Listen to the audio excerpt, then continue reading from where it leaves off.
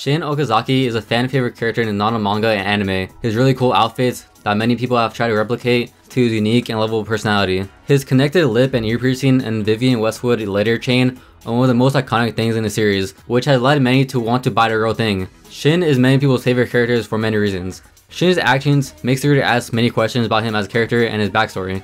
We feel bad for someone that had to mature so fast because of the childhood he had and how that affected him as he got older. What he has to go through and must do just to make it in the world and deal with his past. We first see him when he auditions to be the third member of Blast, replacing Ren. When Hachi asks him to fill out an application, he actually initially lies about his age, saying he's 18 despite him only being 15. He impresses Nana Osaki with his bassist skills and becomes their third member. After asking who his favorite bassist is, he says it's Ren from Trap Nest. Nana being Nana makes sure to tell Shin to surpass Ren as one of the best bassists in the world, and so Shin's legacy with Blast begins. I just love how Shin's character is set up. Not only does it do a lot for his character, it also sets up a lot for others and the band as a whole. Nana says he only looks 16, which is foreshadowing to the fact that he is only 15.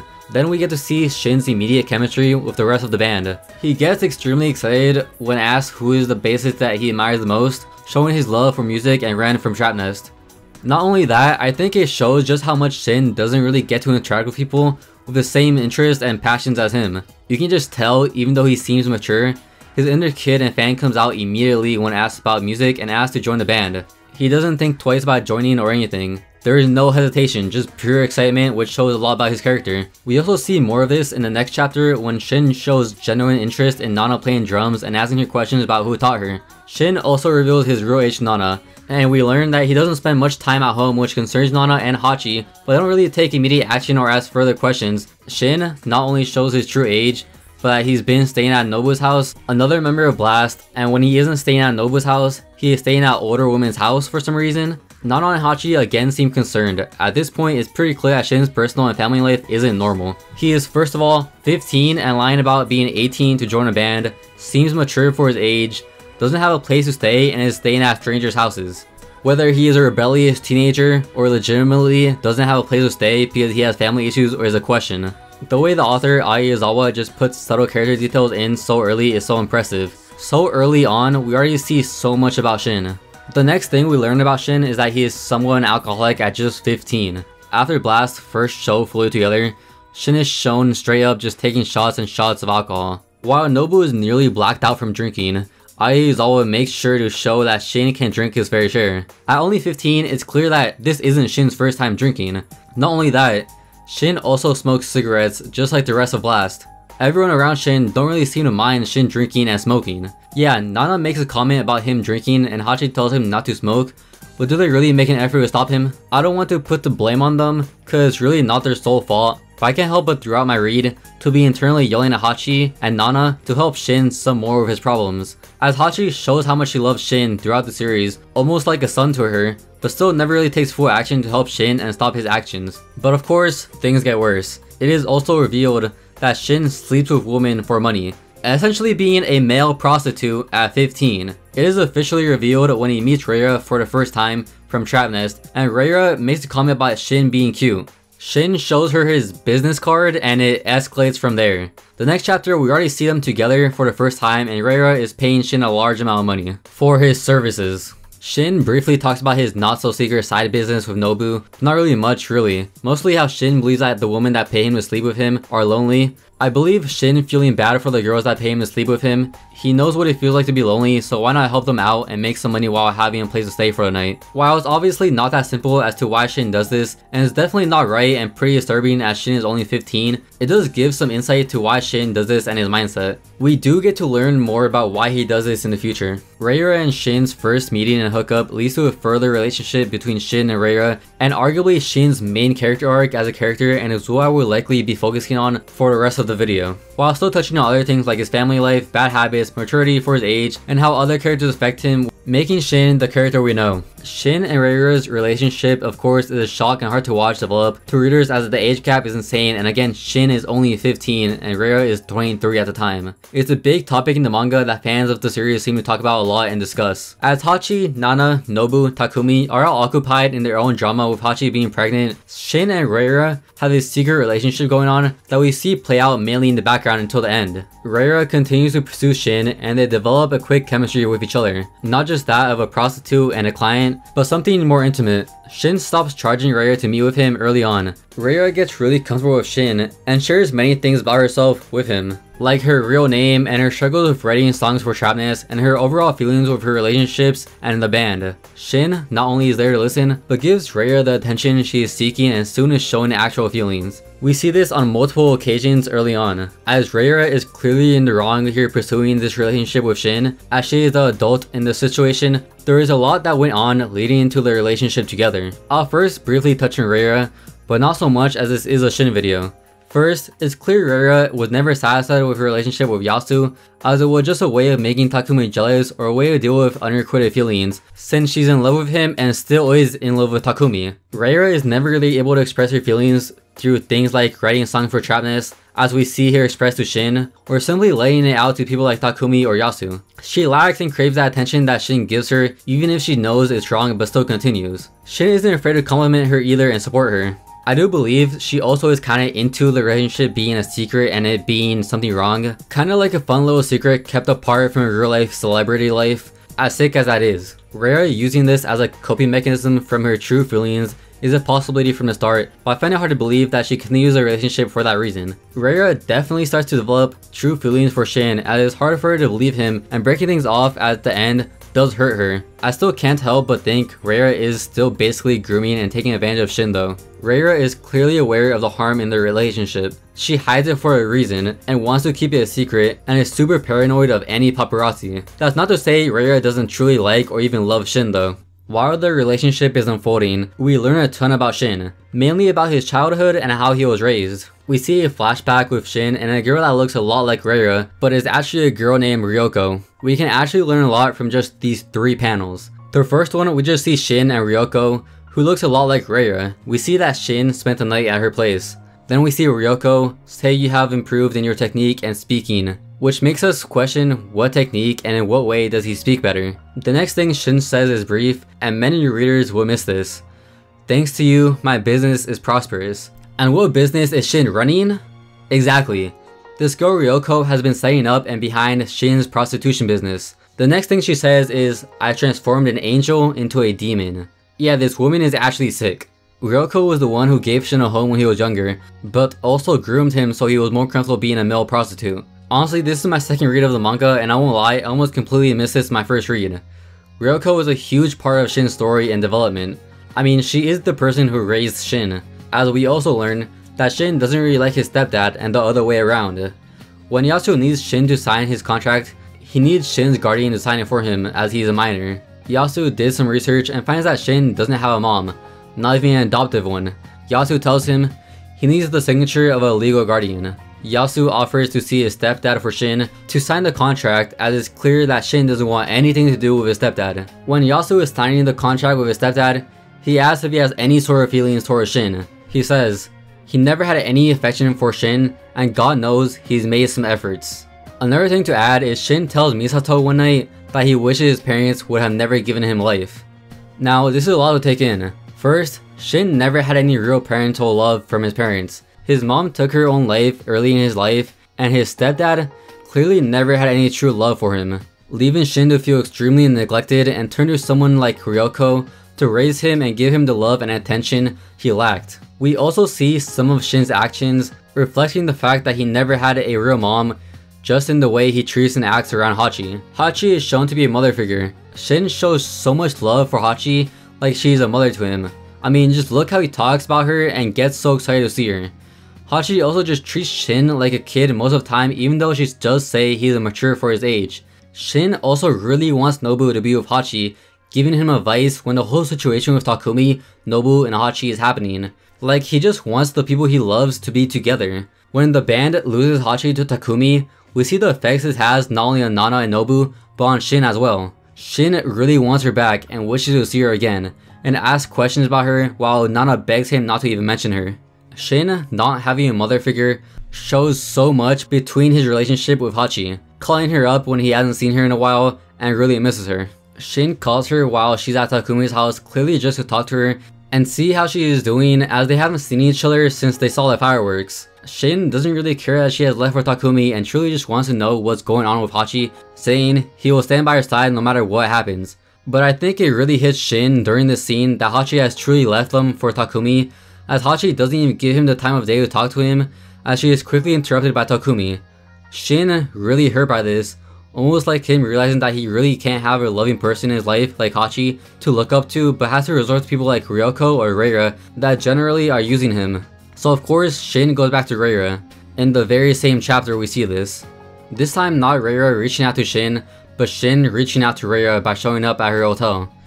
Shin immediately goes into her room and starts playing his guitar and singing presumably about Hachi or Reira or both. Shin also stays the night. When Shin does finally get to see Hachi, we get to hear some of his concerns and compassion for Hachi when he learns about the whole situation with Hachi, Nobu, and Takumi. Hachi being pregnant, Shin suggests she aborts it and believes the marriage with Hachi won't bring happiness. He says not to take him seriously, and after learning Takumi wants to get married and keep the baby, Shin suggests Hachi just follow her heart. This is Shin's first time finding out Hachi's pregnant, as everyone was hiding it from him, as it might hit too close to home for Shin and bring back painful memories. Like he won't find out eventually and like he wouldn't be able to handle it. Shin also says that even if it's a similar situation with when he was born, Hachi will have a different way of dealing with things, wishing he was Hachi's child. Showing even more love for Hachi and his spies for the people who raised him. We also get confirmation of what happened to Shin's mother. Skipping the whole paparazzi segment of the series, we get to see some more Shin development. We see Shin and Reira together once again.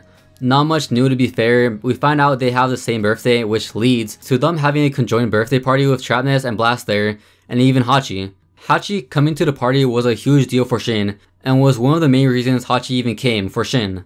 Despite Hachi knowing how mad Takumi would be if she went, seeing it as purely business, Hachi goes anyway since she knows how much it will mean to Shin.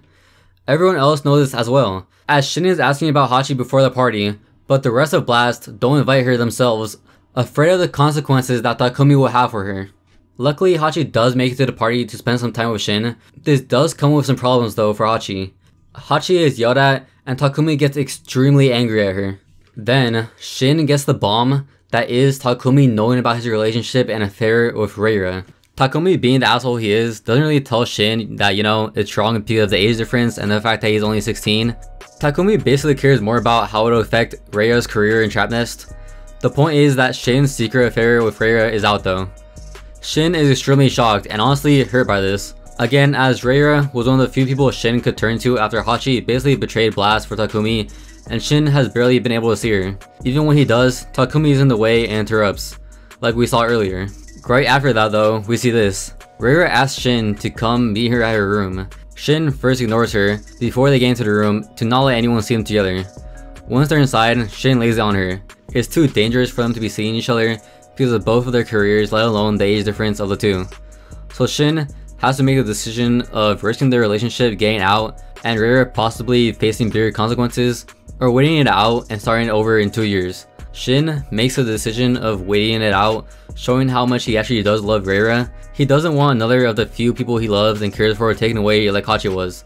Waiting it out will really show how much he cares for Reira, as he said himself. Then Reira will be more important to him than anyone. And Reira agrees soon later that they should stop seeing each other for both of their careers and sake.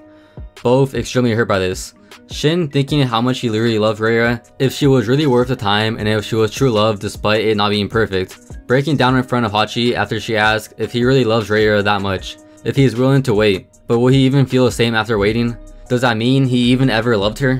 Shin not receiving love as a kid makes it hard for him to truly give it and receive it. It's clearly confusing and hard for him to reflect on something like his relationship with Reira.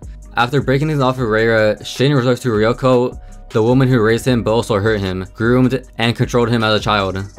Shin gets arrested after police raid the apartment after they find weed in the apartment. Reira feels extremely guilty for the fact that Shin went to jail. But then, immediately after, Reira not getting the action she needs from Shin, resorts to Takumi. as Raya loves Takumi and really doesn't mind just being another one of his lovers. Has Raya just been with Shin to get her mind off the fact that she will never be with Takumi? Or can she really not decide between Shin and Takumi at this point? Is Raya really just using Takumi to keep herself satisfied while Shin is in jail? Shin gets out of jail soon after this and is really changed by it, and all the events leading up to it. He also makes Shin apologize for the fact he went to jail and possibly put Blast's career back. You can really tell Shin does feel extremely guilty for what he's done. Especially when Nana freaking ridicules him like crazy and tells him to get on his knees and apologize. But this also, in my opinion, is one of the most powerful moments in Shin's character development and journey.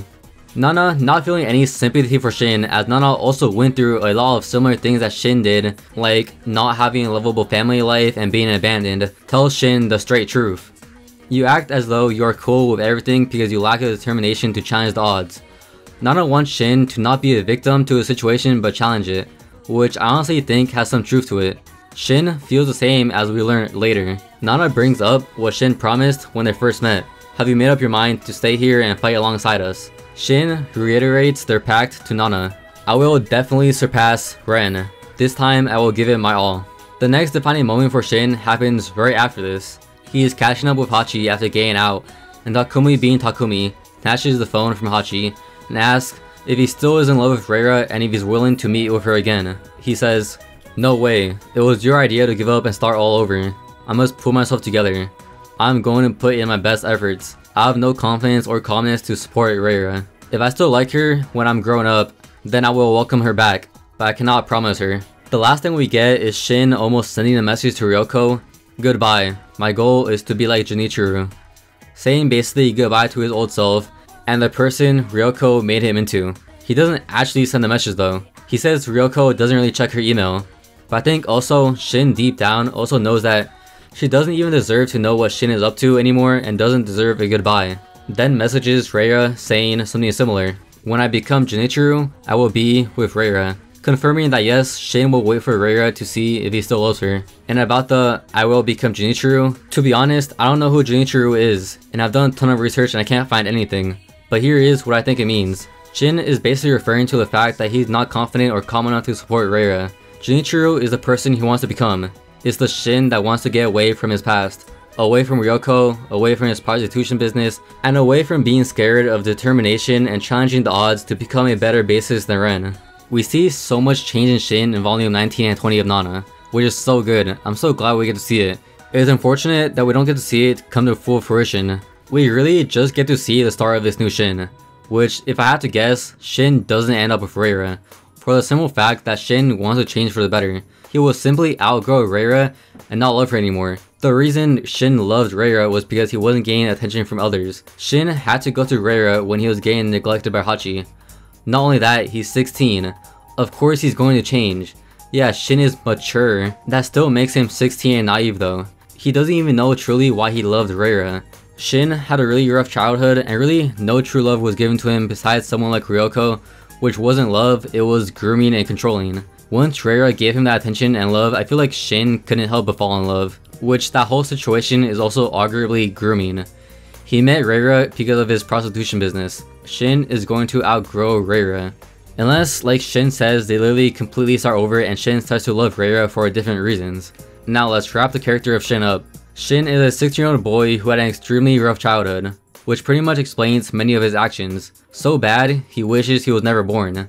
Never having a true mother figure as his mom committed suicide shortly after he was born. Left with just his stepdad, Shin never really experienced much, if any, parental love. Living with his stepdad and his brother, who generally received more attention from his stepdad. Shin ended up living and being raised by Ryoko, the woman who truly raised him. Ryoko lived in the same apartment complex. Despite not seeing much of Ryoko in the manga, Ryoko is a huge part of Shin's life, and someone who changed him to be who we see in the series. We get to see a lot about Ryoko, but many could miss important details about her. First again, Ryoko was truly the one who raised Shin. Not only raising Shin, but grooming him and controlling him to be who she wanted him to be.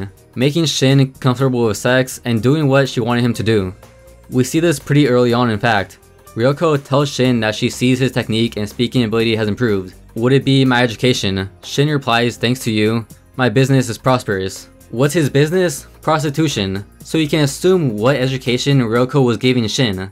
Wow, this lady is sick. She even admits herself that she turned Shin from an angel to a demon. Ryoko was nice enough to give Shin a home and a roof over his head, but at what cost? Turning him into a male prostitute and making him so comfortable with sex and being controlled at such a young age, affecting Shin in a huge way. Shin doesn't know what it feels like to receive parental love and true romantic love from someone. Not to mention the way being a prostitute at such a young age would have an effect on him. Not just that, but being introduced to alcohol and smoking by Ryoko.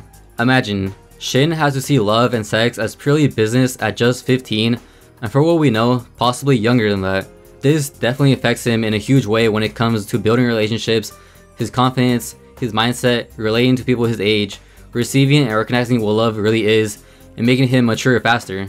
When we first see Shin, he seems honestly normal. He wants to join the band Blast and seems extremely excited. Seeing Shin be this excited just shows a lot. Like I said before, it shows how passionate Shin is for music and being a bassist. He gets to talk to people about music and his favorite bassist Ren from Trap Nest, specifically saying he's a fan of Ren and not Trap Nest. By the way Shin lights up when he gets to talk to Hachi about Ren and music, it shows it isn't a common occurrence for him. And when Nana asks him to join Blast, there is no hesitation. He joins instantly and even makes a pact with Nana that he will surpass Ren as a bassist. Again, we see a lot of Shin's character here. We see his mature side to him, of course, from the simple fact of wanting to join Blast, and his initial attitude to Hachi, Nana, and Nobu. Even lies on the application Hachi gives him by saying he's 18. We also see how much he loves music and is so excited to talk about it, showing, in my opinion, how little he gets to talk about this with people, and showing his young side of him, as again, he's still just a 15-year-old. We soon see Shin reveal his prostitution business to people like Nobu and Reira. Reira herself, of course, pays Shin for her service, them forming a relationship far greater than just a client and prostitute, having true feelings for each other. But I really see it as Shin not really being able to help himself not to catch feelings for possibly the first client to actually show compassion and love towards him and something more than just a one-night thing. Also, someone he could relate to. And Reira might even be one of the younger clients he's had. Shin only really had Ryoko who controlled him and groomed him, which Shin might even love Ryoko as well, so him falling for Reira isn't really something strange for someone his age, and someone that has gone through what he has, someone that hasn't received much love and affection as a kid. Reira, on the other hand, is a little more complicated, not to say Shin isn't, as we really don't know why Shin really likes Reira. We can just assume. As for Reira, I think she's in a moment where she knows Takumi doesn't like her and doesn't really have someone to talk to and have them listen. Shin is one that can listen and finds him attractive, despite him being 15 when they meet. Which, from what I see, I think Reira could be into the fact that he's just 15, as gross as that is. While Shin is with Reira, he still longs for that motherly figure he never had, reaching out to Hachi to ask how she is doing when she leaves for Takumi. Shin, throughout the whole series, treated Hachi as a motherly figure, and Hachi reciprocated that feeling back to him. Hachi means a lot to Shin for that reason.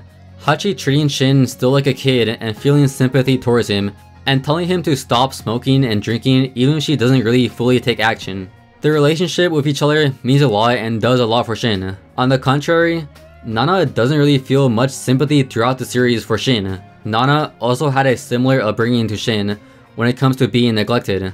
So to her, Shin's actions aren't really justified and he needs to learn to become stronger and have real determination to be a good bassist, which makes Shin really strong and change during the end of the series. Nana and Hachi complement each other really well when it comes to their relationship and her interactions with Shin, which is ironic but also perfect. A turning point for Shin is actually on his and Reira's birthday actually, when he gets confronted by Takumi and is told to break things off with Reira because if things get out, it'll destroy Reira's career. He doesn't initially listen, but he soon does, but heads right back to Ryoko when he can't see Reira anymore, showing he didn't learn or see what's wrong about the situation. He just wanted to protect Reira's career. Of course, Shin is arrested while outside Ryoko's. This is when a true change starts. Shin gets to reflect on the past months with Reira and Blast. Shin apologizes to Nana after getting out of jail, which I see as a huge changing point in Shin's character.